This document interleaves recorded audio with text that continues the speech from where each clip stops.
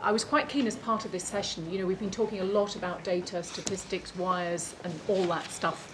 And I was quite keen that we have a couple of presentations about kind of frontline, how is this stuff being used? How is it being used to benefit the public? So really keen to have Vicki along from Highland Council to talk about that, and later Tracy from the point of view of health services. So Vicki, over to you. Thank you very much. So good morning everybody. My name is Vicki Nairn. I'm Head of E-Government at the Highland Council.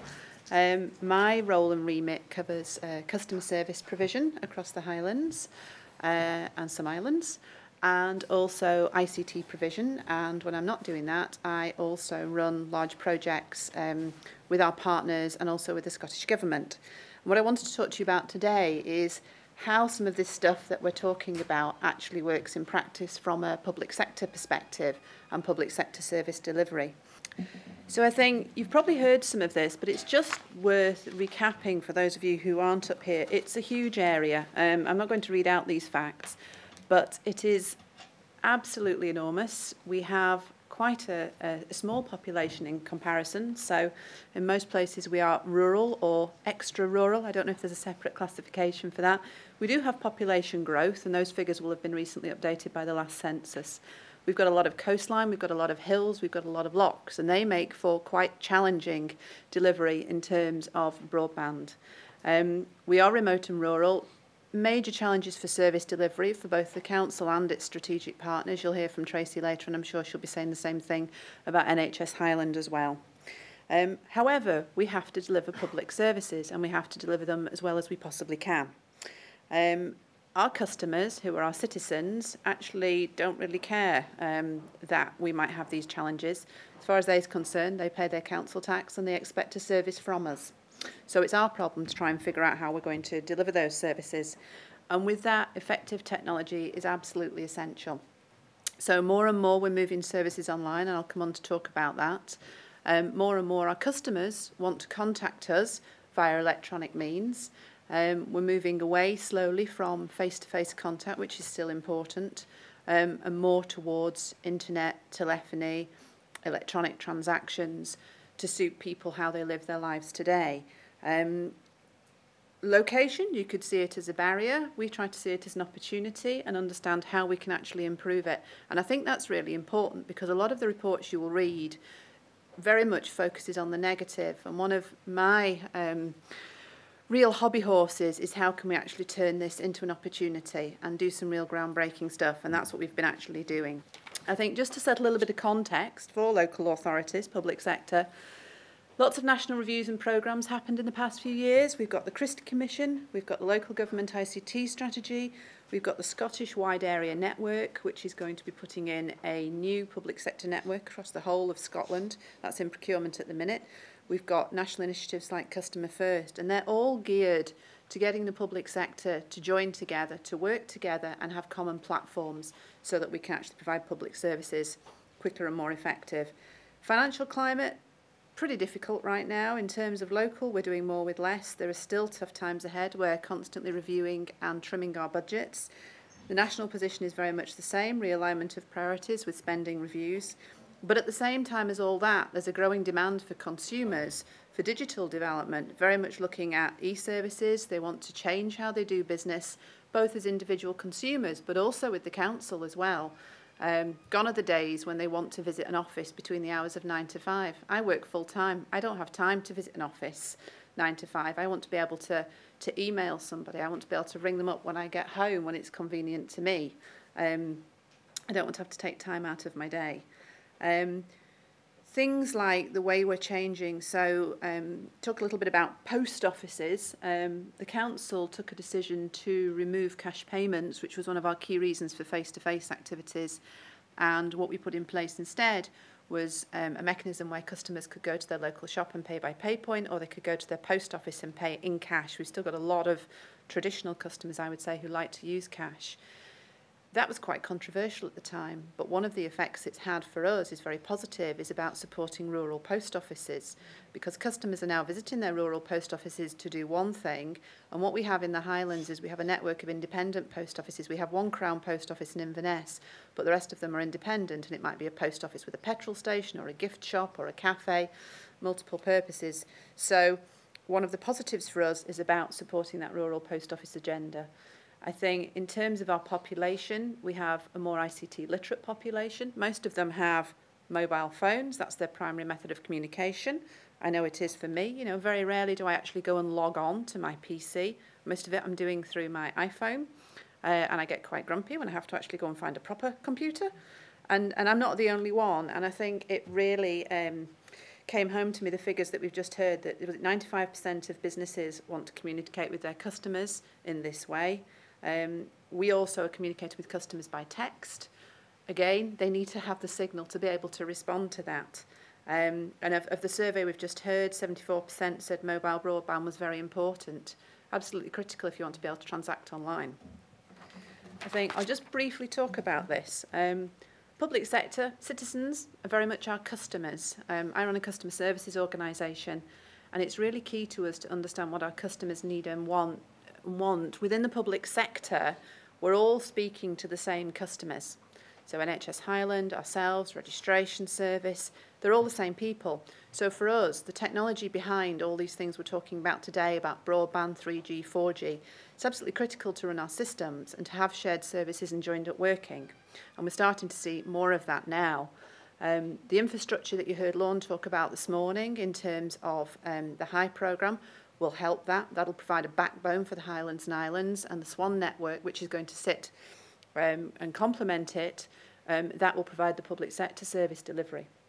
I think we're very much dependent on working in partnership with strong community focus.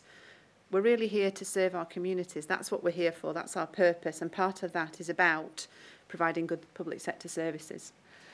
So I thought I'd talk a little bit about some of our successes. In terms of infrastructure and ICT, we have the Pathfinder North programme, which I am the Senior Responsible Officer for. For those of you who don't know about this, this is the largest, well, it was the largest aggregated broadband shared services procurement. 5 councils, Highland Council, Argyll and Bute, Moray, Shetland and Orkney, all came together with the Scottish Government with a large chunk of government intervention money, 63 million, and we procured a public sector broadband network. That's going to be replaced by the Scottish Wide Area Network, SWAN, in 2016, and that will complement the work that HIGH are doing. And we work very closely with our partners. So I sit on the HIGH project board for the infrastructure that Lorne was talking about. They sit on our project board, and I also sit on the Scottish Government SWAN programme board as well. We also have a partnership with Fujitsu Services. That was an ICT contract that was put into place to deliver change and transformation, but also efficiency savings and community benefits. In terms of working with our partners, it's something that we're very keen to do up here in the Highlands and Islands. So we work very closely with NHS Highland, put in a community telecare, telehealth hub, and I won't talk any more about that because I don't want to steal Tracy's thunder for later on. But certainly one of the things that my team have done in the last 12 months is put together a strategic agreement, shared services agreement with Northern Constabulary, as they were, which is out of hours customer contact for Highland Council, again underpinned by effective broadband systems, so we're all accessing the same system in the same time, real life service delivery. We've also got data sharing partnerships where we're sharing information about our customers with local authorities, with police and NHS, and often those meetings are held by video conference. We're all in separate places. We're looking at Blue Badge administration. We've just put in a strategic arrangement with NHS Highland. And overall, we've now got a strategic partnership between NHS Highland and the Highland Council for Adult and Children's Services. And all of that is not possible without effective broadband and communication technology. And not just for the public sector, because as well as putting all this sort of what I would call back office infrastructure in, we have to be able to communicate with our customers as well. So they need it as well. We can't just look internally. Business services, video and telephone conferencing. We treat this as business as usual in the Highlands and Islands. It's something that we do all the time, and we do it as much as possible. My problem is that when I have to go to a meeting in the Central Belt, it's not widespread. And when you ask for it to save yourself 7 hours of travel, you often go, oh, well, okay, yes, we'll have a seat, see what we can do. And I'd say 70% of the time the answer is, oh, no, I'm sorry, it's not available. We're not set up for it. And that's a real challenge for me because there's some old figures there, they need updating, but you can save a lot of time, a lot of effort and a lot of cost. So it's something we need to get more switched on about. It's also very much dependent on the technology, but up here we're quite advanced. We've got a lot of good technology in place and it makes us work very effective. I think in terms of web portals and about electronic services to customers, we now have 60% of our planning applications are now online, and that figure's growing all the time. We also do consultations on strategic issues such as our budget blogs, and most people now choose to act with us electronically through their internet connections at home, but they have to have an internet connection. And also remote working. We're moving more and more people out of our headquarters and actually enabling them to work from home or work from distinct offices. So as I ring up now for a council tax inquiry, I don't quite know where my call's going to be handled. It'll be somewhere in the Highlands and Islands with a trained member of staff, and it doesn't really matter where they are. And I know High very much take that approach as well, and probably more dispersed than the council. And very much it enables mobile and flexible working. We've now got housing repairs with dynamic scheduling, home working, remote working, which I've talked about. I think one thing just wanted to concentrate on is public sector partnership working, which is enabled by communications. It's something I'm really proud of in the Highlands and Islands. We do a lot of good work. These are just some of the organisations I interact with, and I know my colleagues within the council and NHS will have a longer list. But we are now providing passport agency services for the Identity and Passport Service, whereby you can go into one of our face-to-face customer offices and conduct an interview with a passport office and have your details authenticated by our staff and your passport processed without having to drive to Edinburgh, Glasgow, wherever the nearest passport office is. And that's a real example of how it can work. We also do a lot of registration. People come from all over the world to get married here, and a lot of the registration work that we do is all conducted electronically. Again, that wouldn't be possible without the backbone of the systems. And there are others, but we're also trying to interweave the technology possibilities and the strength of broadband connections into community hubs. But again, that only works if we have equality of provision.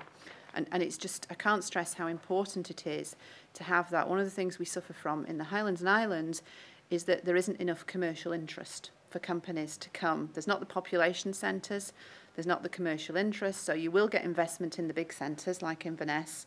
But if you're outside of that area, it's very, very difficult. And communities quite rightly get very frustrated. I think in terms of our challenges, we have to work together, share our information. Very much a common approach. Not all partners benefit from that. Some of us do, some of us don't, but we have to take a shared service. I think investment in infrastructure is critical. We've already talked about that. But one of the things that we've benefited from is the Scottish Government intervention and funding, and that's absolutely critical for us going forward. And the national agendas are very helpful in providing a clear direction, but what we've tried to do as an organisation is really try to drive forward as much as we can, link it to our political agenda, strengthening the Highlands, and make sure that it is a priority for the council to put in effective broadband for both citizens and also for government. The current communications agenda is a powerful enabler for change and modernisation, but it has to be put within the wider context, and for us that's public service delivery and effective public service delivery. We have financial drivers, that's part of it, but it's also about how our customers choose to interact with us, how they want to contact the council and how they want their services delivered. And that's not really any different to whether you are an individual or you're a business. You know, if you want to apply for a licence for a taxi, you still want to be able to do most of it online because that's how you live your life these days. You know, you shop on Amazon, you shop on supermarkets online. Gone are the days when you want to spend 2 or 3 hours of your day having to drive somewhere, go and see somebody, come away, paper forms. Don't want to do it anymore. For us in a remote and rural area, very much communication is absolutely essential, public services, but also for communities and business provision. And just really, what I've said already, the Highland Council, together with its partners, is actively working to develop services for the future via some of these initiatives that we've got here. Okay, Vicki, thank you very much indeed for that presentation and some really good, powerful examples of how it's really benefiting people, the council taxpayers, as you say, that you are there to serve. I think you have to go very shortly, but if you... I'd be happy to take some questions. A couple of minutes for questions. Actually, I have one for you, and that's the extent to which the challenge of connectivity provides difficulties for, say, social workers going to people's houses, trying to communicate back to the office, because I know there's a move towards trying to input data on clients on the move, And I would imagine that's quite easy in some parts of your territory, but not necessarily across the whole patch. I think it is. I think it is quite challenging at the moment. It's probably quite a manual system. We've tried various different options. There have been various technological trials happening, and it's fine where there is a 3G signal that's strong enough to transmit data if they have a handheld device. But I think the problem that we've got is that those 3G signals are not consistent and they're quite patchy. So it's a bit like the example of DAB radio. You know, you might get it in one place, but you might not get it 2 or 3 miles down the road. So I think one of the things we're looking at is what does technology allow us to do, linked in with our network. But certainly that's one of the key areas for us, is how do we enable mobile workers, and whether or not we can do something that they can go and use devices within homes, in the example you've talked about, and then sort of store the data on whatever their device is. And as soon as they hit a 3G signal, then it'll automatically upload to save them then having going back to the office, manually complete the paperwork, etc. Okay, questions from around the table. Thomas. I'm not going to ask a question because I have other opportunities to do that with Vicki, but can I just add something to that, which I think I like to think about a bit more, which is the plus for public services like ours that are meant to be democratic is it should increase, if we do it right, the democratic engagement with the people we're supposed to be working with, particularly in an area like the Highlands where people don't, you know, they're not going to come to the headquarters, you know, it's miles away, why would they want to?